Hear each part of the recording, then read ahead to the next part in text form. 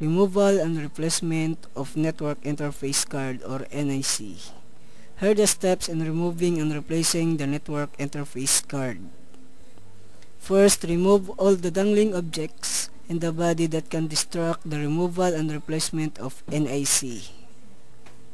Then, test the casing or cover of the system unit if it's still ground or not.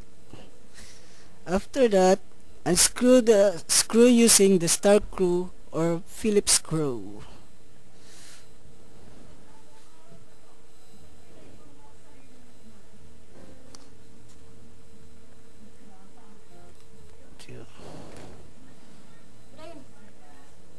Then properly remove the NIC.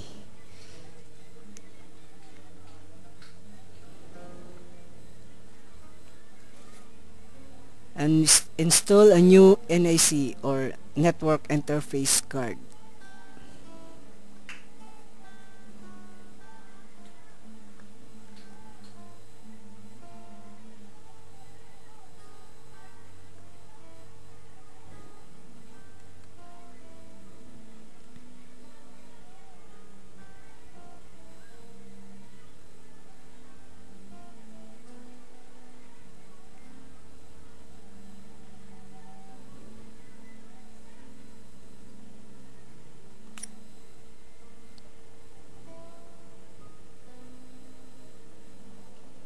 Now,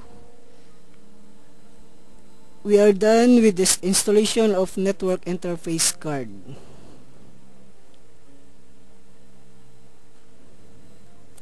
And that is the position of the network interface card.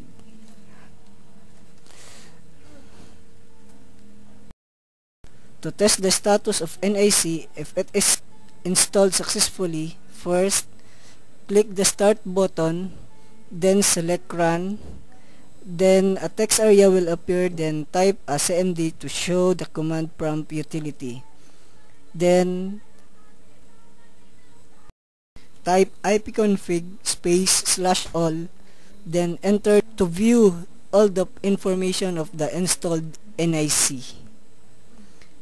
Some of these informations are the MAC address or physical address, the manufacturer or the description, and the IP address.